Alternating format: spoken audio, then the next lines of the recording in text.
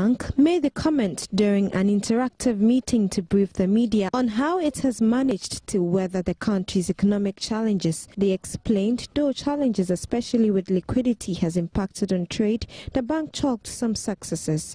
Whenever the economy goes through this kind of challenging situation, even in times of boom, banks as the intermediary between trade and investments must do well for the greater economy to do well.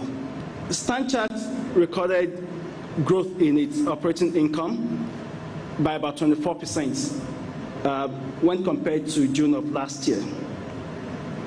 Our profit also increased by about 31%.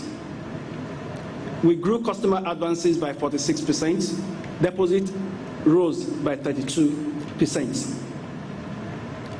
Capital and liquidity were very privileged to maintain at very reasonable level of 15%. The balance sheet of the industry also grew.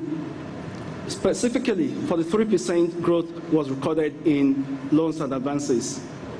Deposit also grew by 32%. Chief Executive Officer of the bank, Kweku Beduado, applauded the efforts of the media on improving public awareness on financial matters. I see real effort from the media to improve financial literacy in Ghana, to improve the awareness, general awareness of the citizenry, to provide better context on economic issues.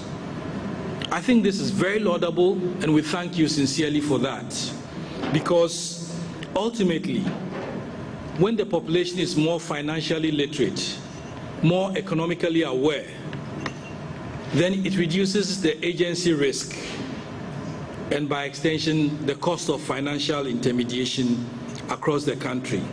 The bank stated it led Ghana's efforts to successfully price the $1 billion Eurobond, proceeds of which it says will benefit the economy.